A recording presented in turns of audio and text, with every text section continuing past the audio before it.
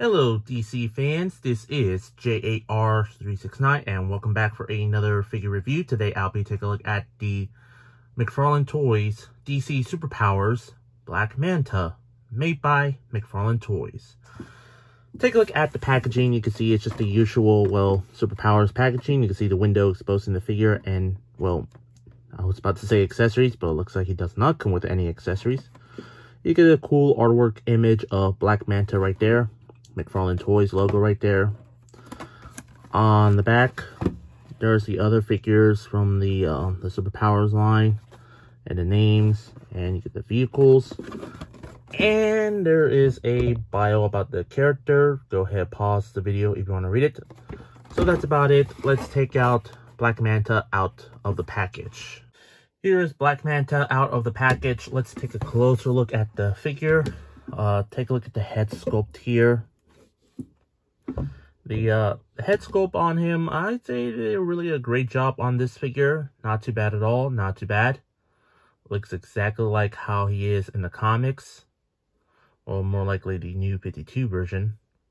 Yeah, the head sculpt looks pretty good. Not too bad at all, not too bad. You can see the little backpack here he is having and the little wires on there. And you get the red eyes there, of course. Take a look at the whole body here. Well, it's pretty much similar to the Super Friends bodies that McFarlane always does. So yeah, it's pretty much exactly the same sculpt. You can see there's just the usual fisted hands, which he does not come with any accessories. Well, that's fine because look at his fisted hands anyways. Everything looks the same on the body sculpt. For details, there's nothing much, it's plain black, of course, but you can see some sculpted muscles there, the boots and everything. On the bottom, there's two pegals in the bottom of his feet, and no legalese there. So yeah, overall for the figure, I'd say they did really a not too bad a job. So yeah, pretty decent, I would say.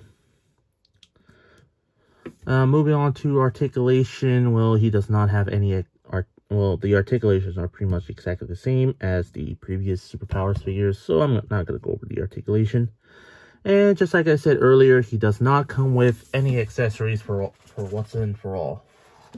But anyway, overall for the figure itself, I'd say they did really a great job. I say McFarlane, he did a really great job with this figure. The sculpting on the figure looks pretty good. There's nothing much about the paint apps because, obviously... I really like the dome helmet here. They did really a not too bad of a job. The articulation, just very standard. Similar to the Superpowers line. But at the end of the day, I say this figure is definitely, if you're for your collection, if you're a big fan of Aquaman. So I hope you enjoy for my rate on this figure, I'm going to give the Black Manta figure probably a 9 out of 10 for me. I hope you enjoyed my review. If you did, please consider like, comment, share, and subscribe if you're new to my channel. And follow me on Instagram and Threads. Both links will be in the description down below. That's all I have to say. This is the McFarlane Toys DC Superpowers Black Manta figure made by McFarlane Toys. And this is J.A.R. 369. Thank you very much for watching. And I'll see you on my next review. And remember, keep on collecting.